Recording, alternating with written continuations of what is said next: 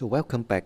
Today we move to another new topics. So in last few exercise, we make use of the block tracking to detect the movement or presence of the user in front of the webcam.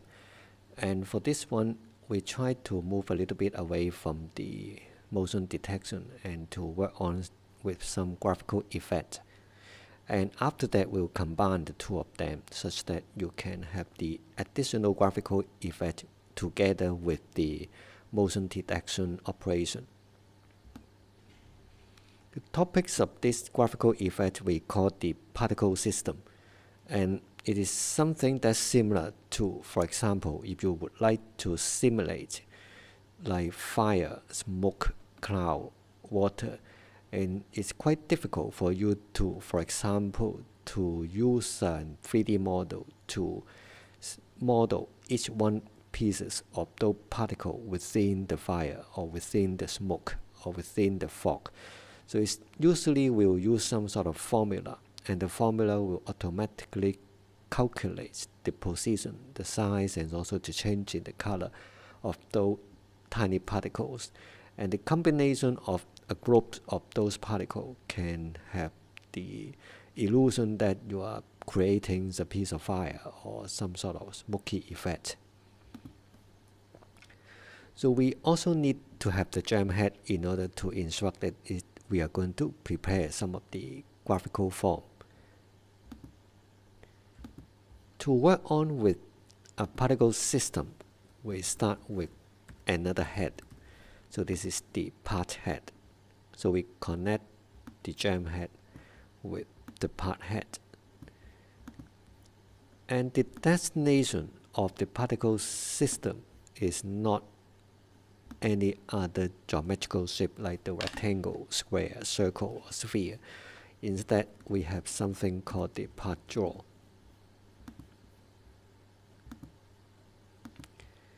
So this is the basic operation of a particle system. We have the part head and we connect it through the part draw. And for the part head, we have some parameter which indicate the speed of the particle generator. So we use the default at this point.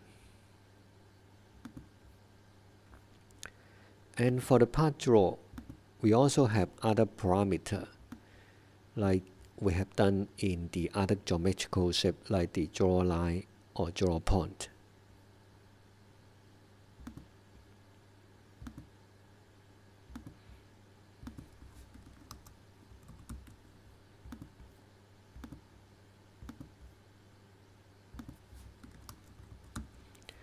And we are going to see the difference between the two of them a bit later.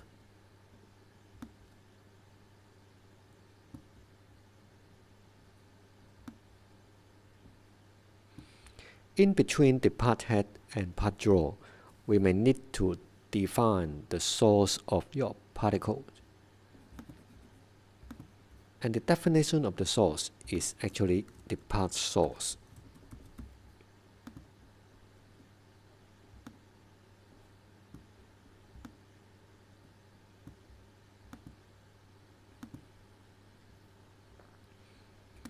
So the part source comes with a number of parameters through the different inlet. So we'll explain or explore a little bit of the combination of all those parameters later. So at this point, we still use the default as the point at this moment. The second parameter usually is the number of particles per frame, so that will determine how huge or how large the particle system is. And the third one will be the form of that particle system. For example, if you would like all of them come from one single point, from a line, from other geometrical shape. So usually we'll do the point. So the default one is the point.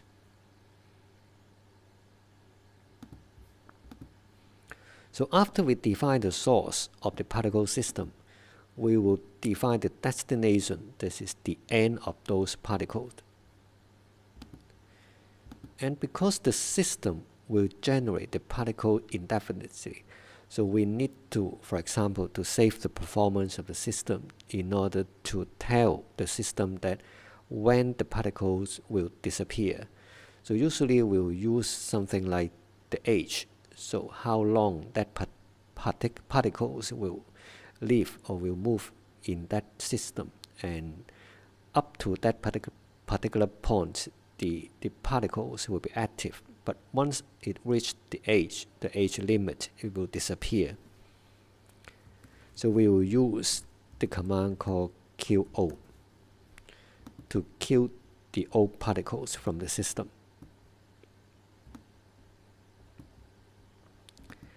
And it also has the parameter, which is a number defined by the time.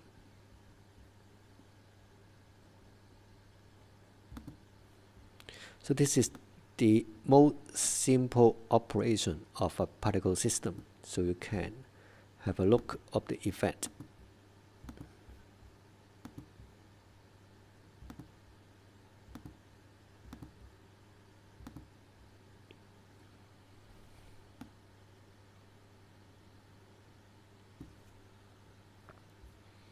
So the default one, we are using the draw line. And then we can move, for example, to the draw point to have a look. The draw line and the draw point.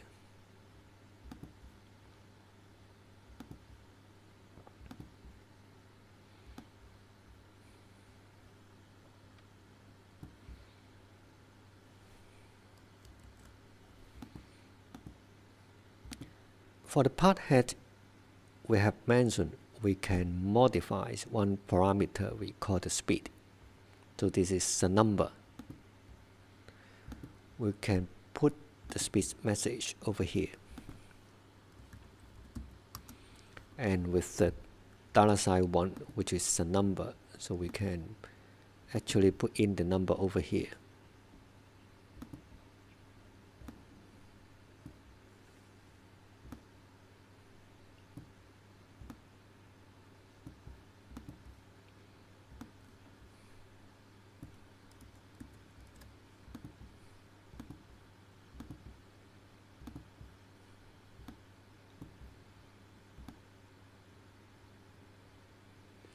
And then we can try to move around this number to have a look of the effect. So this is the effect of a higher number. And we can decrease the number.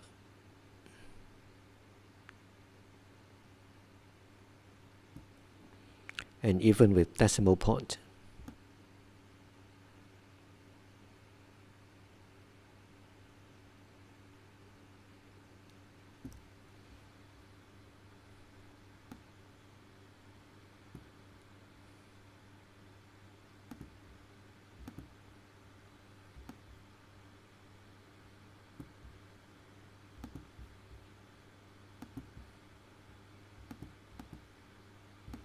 And the parameter for the path source will be the number of particles per frame. You can also use a number over here.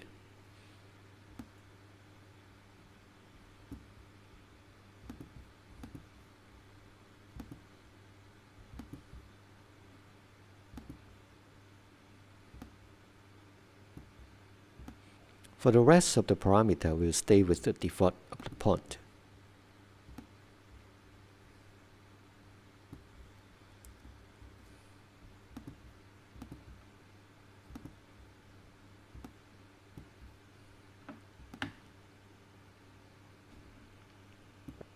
And then you can try to have a look of the effect of increasing and decreasing the number.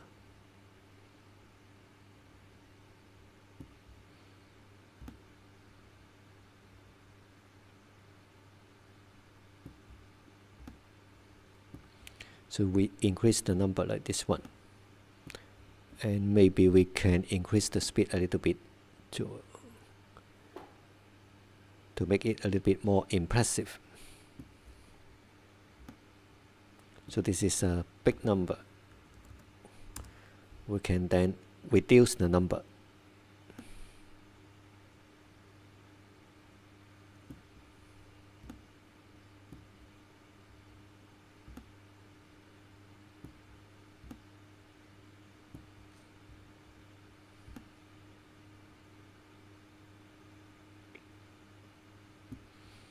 Okay.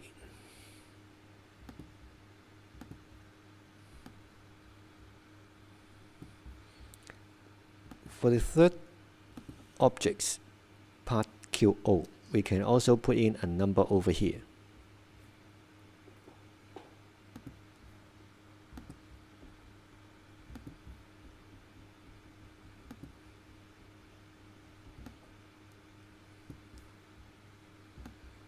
So the default for that number will be 10.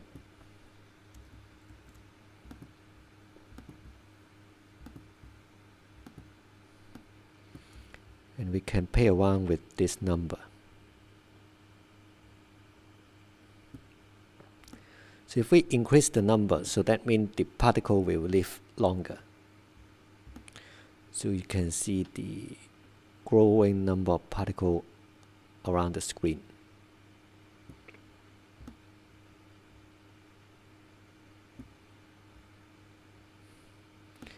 And then if we decrease the number, you can see the contrast. So that 10 will be the default one.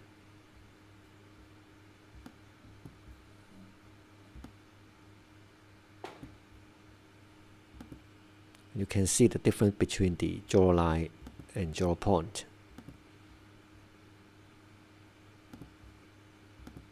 So those are the basic operation of using a particle system.